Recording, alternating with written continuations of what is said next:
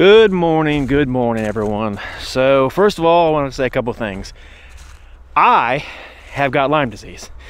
I look so happy about it, don't I? Well, I'm not happy. But I got it on a couple days when it was warm, a couple days ago. And believe it or not, since I've had skin cancer, I always look myself to make sure I don't have any new skin cancer showing or whatever.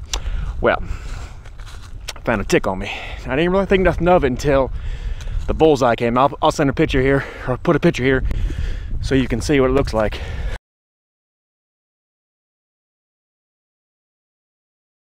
Now I'm gonna try to do this video with a lot of stabilization. I'm gonna get me a gimbal here soon, and my camera, and I'm gonna try to not be out of breath because I'm going uphill the whole time. So as you can probably see the mountain behind me.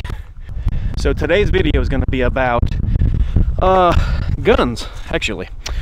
I'm not going to really show any guns, but I'm going to tell you about them. So here's the deal, okay? I saw in the news where Virginia has passed the law to be able to carry guns in church, which is excellent.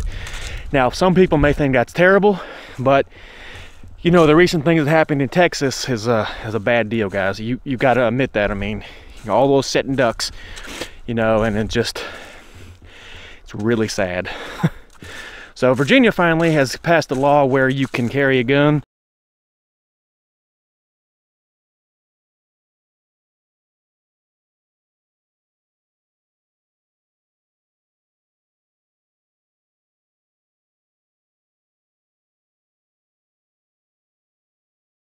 Or they're working on it where you can carry a gun in church. Now, it used to be you could carry a gun in church if you felt, the law read, I believe, if you felt the need to carry one for your safety, and I believe that you should talk it over with the preacher too, and the church.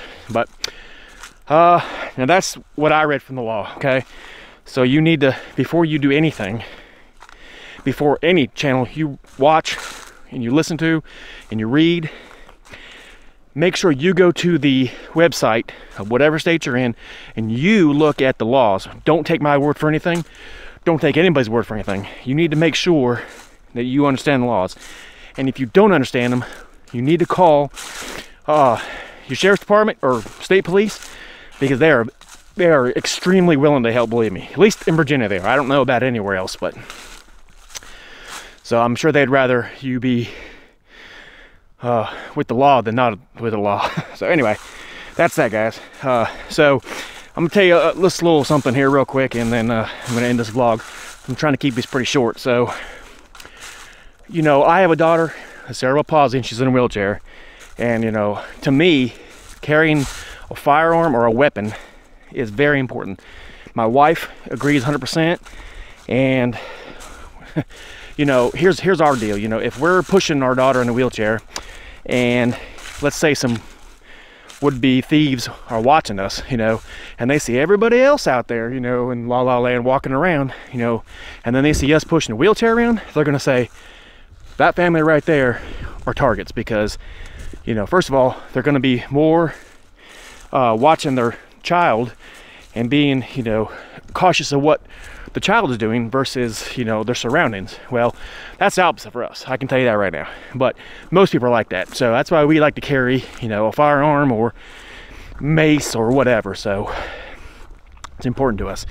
And we don't go to church a lot, but when we do, it's nice to know now we can protect not only ourselves but the church if need be. So I'm just saying, guys, it's a good thing. I'm gonna post the link to the news article I read, and anyway, we'll go from there, guys. So that's my positive video for the day, guys, because I'm so happy that finally Virginia is on board with that, guys. So all right, guys, so that's my video for the day, my vlog. If you like what you see here, guys, like and subscribe. God bless, and we will see you on the next one, guys. Have a great day.